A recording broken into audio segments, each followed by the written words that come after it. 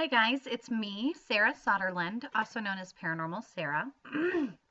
Now I'm joining you on a very special day, and that is, of course, the full moon. They say, whoever they are, that the full moon is obviously one of the important times of intuition and magic. It's always closely associated with that female lunar cycle, that female intuition, the moon, the mistress, the deep, dark undercurrents of our intuition and our unconscious mind, our dreams, the fluid, the water of nature, like all of these associations that we make. And you might also be seeing it referred to as the super moon. It's the 2 of 3 that we're having in a series this year. But with that, some people don't like that word because really it's just that it means that it appears super because it's very close to Earth. So it's very massive in the sky. We see it's very bright, it's very direct, and we just go out there and we're like, holy cow. It doesn't necessarily mean anything gigantuously different than any other full moon.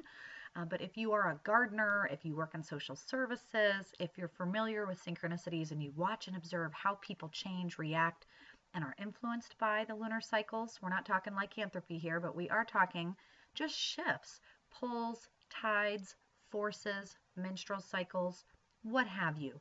It seems to be the adopted belief or theory that during a full moon cycle, the human organism, as well as every other organism on Earth, is kind of experiencing higher emotions. We're kind of feeling that pull from our satellite there, right? So I've got my notes here. I'm going to make sure my computer doesn't go to sleep on me. But yesterday, the sun moved into Pisces. Astrologically speaking, I always refer to and share with my clients that the sun is kind of that center of the universe. It's egotistical, it's male, it's opposite of the moon. So you have the female and the male. It brings kind of this balance to those of us here on Earth, and it gives us the cycles of day and night. It gives us the gravitational pull, the cyclical motions, the what we know to be life here on Earth is only in gratitude to the sun. It nourishes us. So metaphorically speaking, that's how we see it when we're looking and kind of deciphering astrology, right? So in psychology, that makes sense to me because I'm like, okay, it's the giver of life. It's the nourisher. It's the sun. I mean, you do have to have the sun, right? We're talking photosynthesis and just kind of how we react in the things that we need. Now, Pisces is a generalization of personality traits given to this water. What do we already know about water? Fluid, intuition. It's hard to hold. It's easy to spill. It's all that stuff that's very difficult to measure. All of those things that science, logic, rational mind, trying to be objective, but everything that can and does maybe go wrong on a Valentine's Day, for example, is going to be intuition, emotion, empathy, these kind of fluid energies that we see really moving heavy through the sign of Pisces. And now the sun is in Pisces. So we're like, okay, as of yesterday, we kind of feel this need to nourish our emotional self, this sense that we need to address and feed, maybe even be receptive to, dramatize, embellish, exaggerate, do whatever we can to take note of, observe, and give attention to those things in our life that we associate with our deep emotions and our fluidity of intuition. Now, at the very same time, we had Mercury going into Pisces. So, another planetary thing. And if you're not into astrology, trust me, my husband is not. He's like, so? Well, there's no doubt when we go outside and we stand up and we look out, at least I don't dare to be egotistical enough or narcissistic enough to say that these huge masses, these planetary things in our galaxy, we are like on a perfect Goldilocks, just fulcrum here of divine balance, really. And if something were to shift in our galaxy, we would know, we would feel it, and we would all be affected. And so I love to know how we are affected or to pay attention to the generalizations throughout cultures of what to expect when Mercury is in the sky. Mercury is direct. Mercury moving into Pisces, right? Pisces, guys, we're just referring to the zodiac parts of the sky, constellations, regions of our star map and how it's broken down. And when you see Mercury, the planet, the actual, yes, we can measure it, no, it is not flat, planet, when Mercury's direct, it tends to affect our communication, not only with ourselves, but with one another, whether it's a stranger or a loved one. And so you had communication going into emotions. So we're feeling the nourishment of these emotions, and we also feel this need to want to communicate them. And it's really about being receptive. These last few days, I feel, and maybe you have, maybe you haven't, there's been kind of this fogginess in the mind, a kind of lull in the body and in the energy. The mind is much busier than the body wants to be, and that is okay, because that is really kind of what the shifts in and around us are doing. We're seeing kind of that calm in the storm, like we're in the center of a tornado, and we're just being very receptive to how lucky we are to have come this far, to come through 2018, continuing to take the endeavors of 2019, these hard winters, these long, cold, snowy days, and to be able to mold it and use it and just say, we're almost there. And to conserve your energy. But the mind is still thinking. So we kind of have this idea that this is where everybody's kind of sitting, right? We're all kind of feeling this now, depending on your birth chart, depending on what sign you were born under, what was in the stars the day you were born on this earth. You're going to have a push or a pull or a connection to certain things in the sky. It was closest to you on the day you were born, and it's like your liver knows it. And when Saturn is direct, all is well. It's kind of individualized for each person, but for the most part, everyone's affected the same way. Now, there's been this Venus shifting with Saturn, and of course, Venus, I think the book Women Go to Venus, Men Go to Mars, has been a good kind of get stuck in people's minds maybe, but that Venus is feminine. It's about love and sensuality. And Saturn is kind of about influences and abundance and having this pull for things that get stuck in your atmosphere. But so we're kind of feeling these shifts over here, and like, what do we want, and what do we desire, and what are we passionate about? And we're really kind of trying to pinpoint and find these interests of ours. But today, dun dun dun, it was actually at 10:54 this morning, so we're kind of on the waning part of it already, but we're still feeling the power of the supermoon. Of course, the Cherokee, which is some of my ancestry that I love to identify with, is the bone moon. I love these references with different cultures that call the ice moon, the snow moon, the spring moon, the bone moon. I was very familiar with calling it the bone moon, and not just so much because it's cold to the bone. Things are down to the bone. All of the food that you've accumulated through the fall, all the stuff that you hunted and kept in your freezer, everything's down to the bone, getting down to the last of the resources. But also because a lot of times, especially when you're nomadic, you're an indigenous, you are very ceremonial about your dead. And for those who are not surviving the winter and they pass, being able to bury them or engage in ritual when it's too cold, the ground is too frozen, and it's just not appropriate to be outside and to be dancing and celebrating a life. Oftentimes you would gather the bones and be carrying them with you. They would become a sacred part of your daily routine, and you would incorporate them into your life until you could give them proper burial. So I think of the bone moon as being this very visceral reminder to anybody who has survived thus far. I mean, luckily, we're in first world problems if you're watching this right now. But it wasn't so long ago that people all over the planet were really struggling and fighting for resources, and many people wouldn't make it, wouldn't have made it. So there's this great feeling of divine gratitude and relief, but also this is the bone moon that you say, okay, I've made it, and now I've got work to do.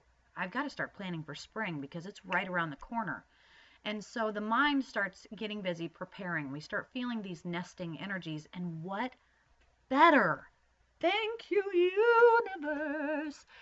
What better zodiac sign, when you look at all of the zodiac signs, whether you subscribe to the 12 or the 13, and you look at their generalized personality traits, and you say, gosh, if I could have one of these on my team for coming out of a rough year, I'm doing a lot of emotional work, mental work. I need someone who's supportive, someone who's stable, someone who's a good worker and who can help me get my shit in order. The Virgo, definitely somebody you want.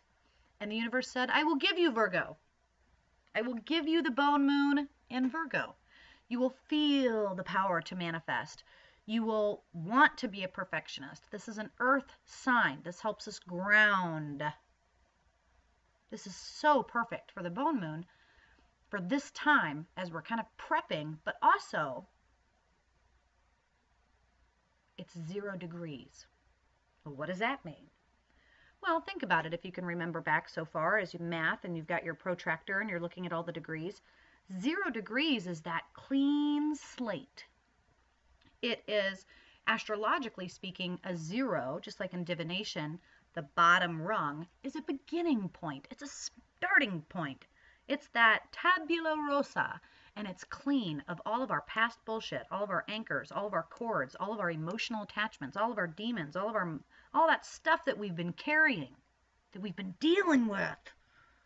We're going to feel that full moon urge to nest, and we're going to have Virgo energies going, nest and do this and organize that and clean this and dust that and don't forget to do this and you need to buy that, put that in your Amazon cart, but wait until then because it's going to be 40% off, and don't do that because Karen did it last week and that was a fail, so don't do that. Okay, let's do this. Let's get it together. Let's go. 1, 2, 3, let's go.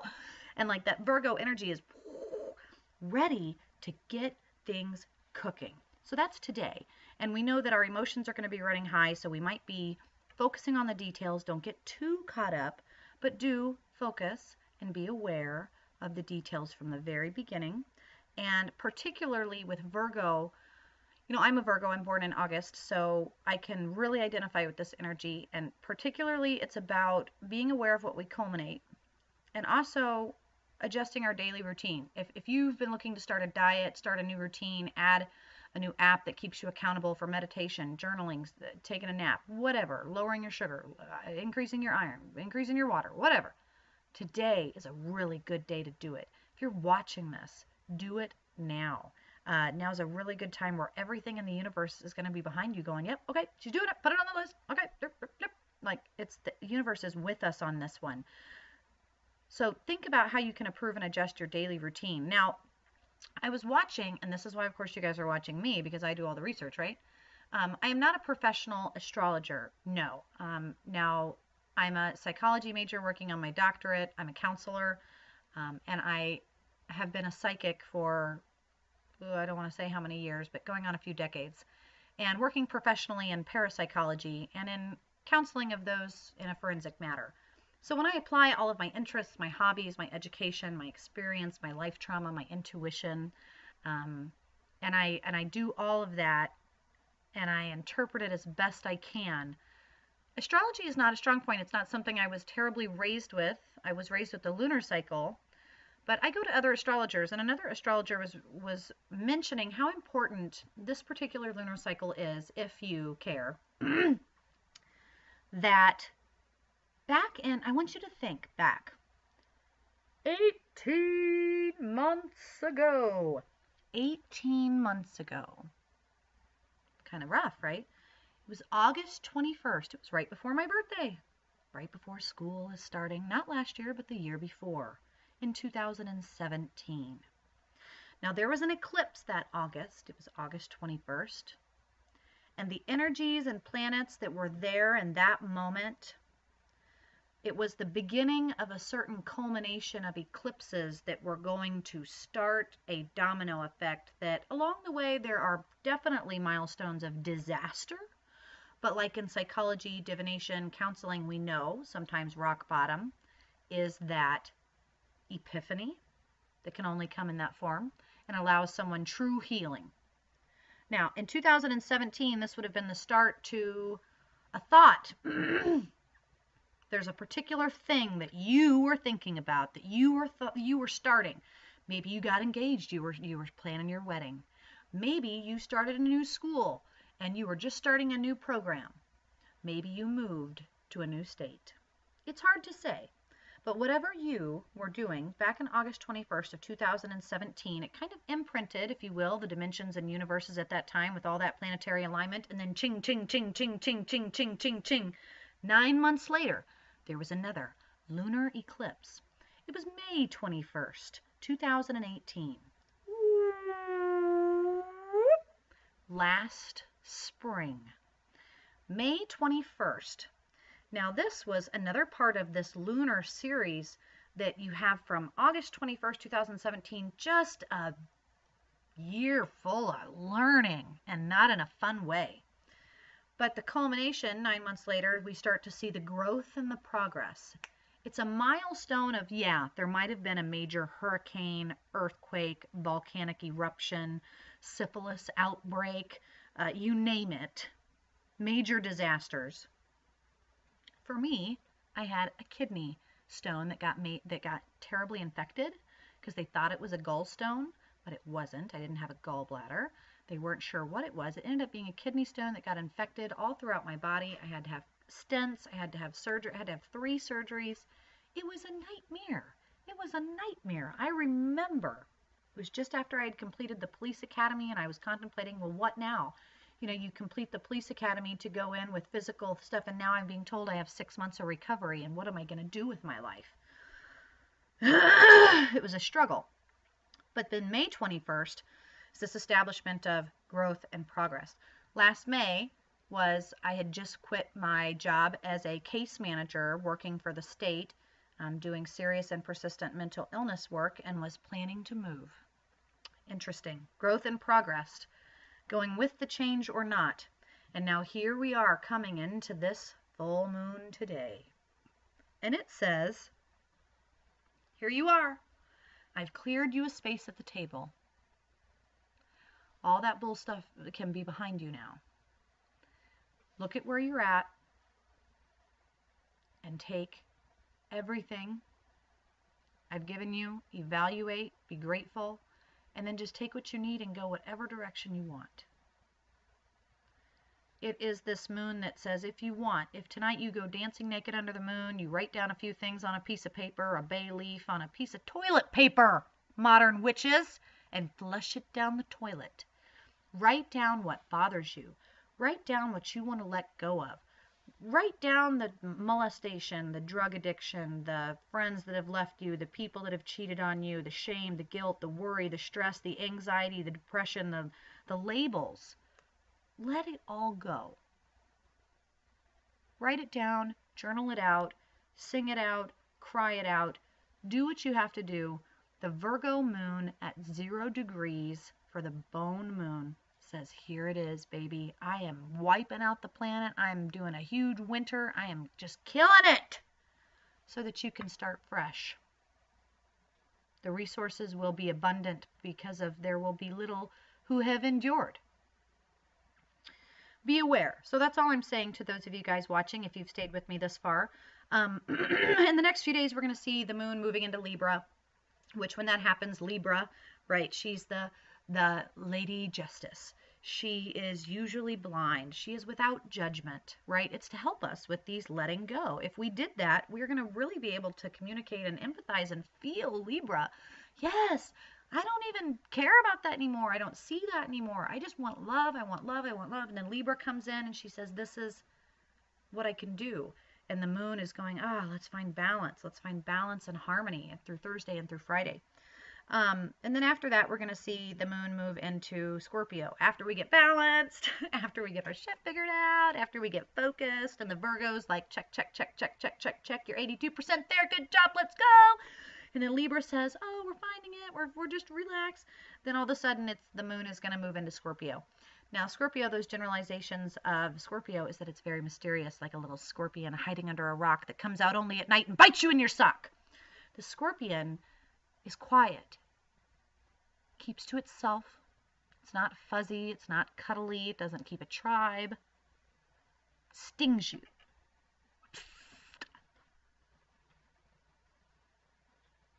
But a scorpion can be useful, not just for Botox, not just for eating. I heard they taste like roasted marshmallows. But Scorpio can get to the bottom of things. Scorpio is the master of illusion and mystery.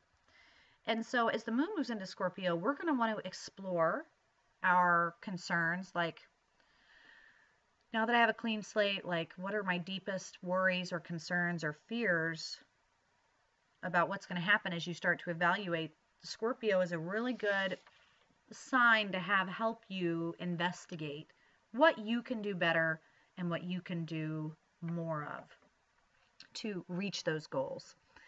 So without spending too much time, guys, I just wanted to record this quick video and encourage you to get out tonight, look at the moon.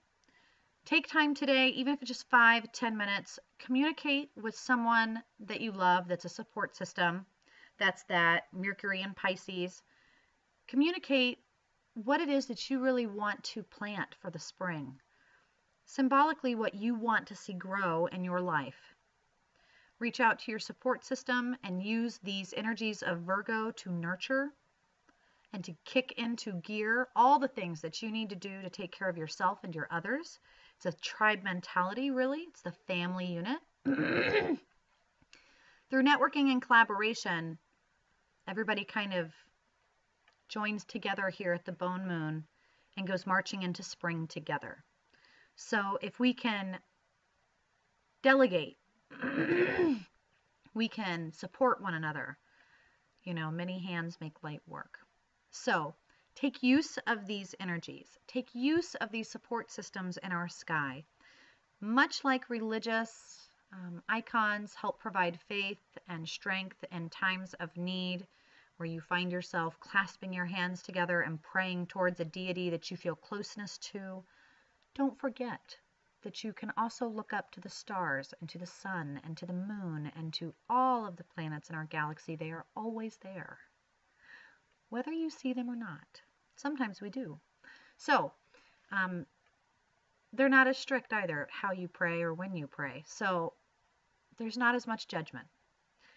And I encourage you to enjoy what the Virgo full moon is bringing. There's a lot of relief in the next few days. There's a lot of power to get going and a lot of momentum to make things right and to make things better.